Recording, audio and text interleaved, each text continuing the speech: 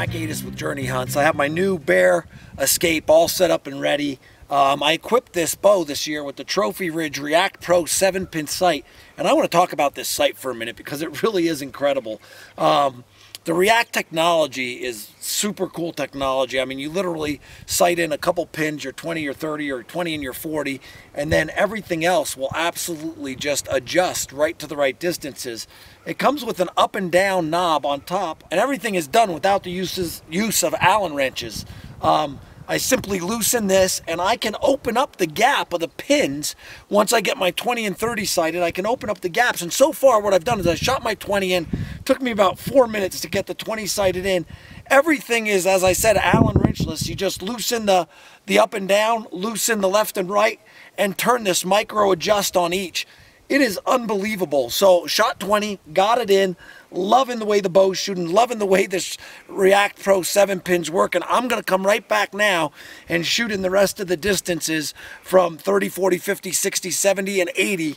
And I have a very, very good idea that this is only going to take a little bit to do. I'll do the whole thing in under 20 minutes.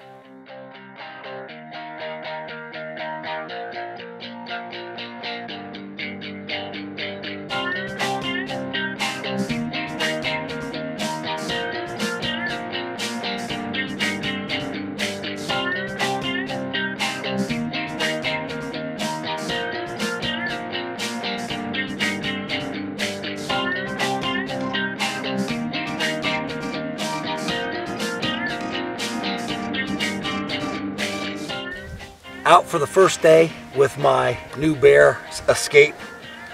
Beautiful bow, smooth shooting. And I have on this, as I told you earlier, my React Pro 7-pin.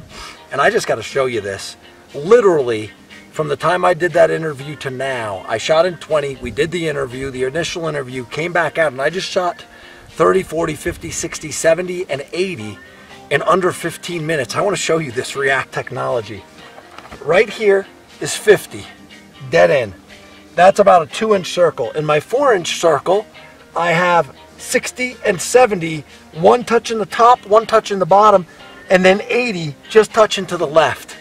Literally, in a total of under 20 minutes, probably around 16 minutes, I was able to sight in all 7 pins on this React Pro 7, this technology.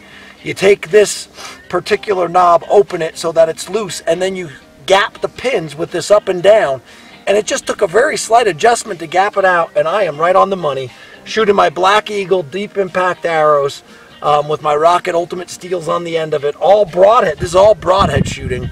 And again, my Bear Escape, I've got Trophy Ridge Light 1, I've got a Ripcord Ace, and my I have a static stabilizer also from Trophy Ridge, and then from Trophy Ridge I have the React Pro 7. This is equipment, arrows, broadheads that you definitely want to check into, and never forget your True Fire release.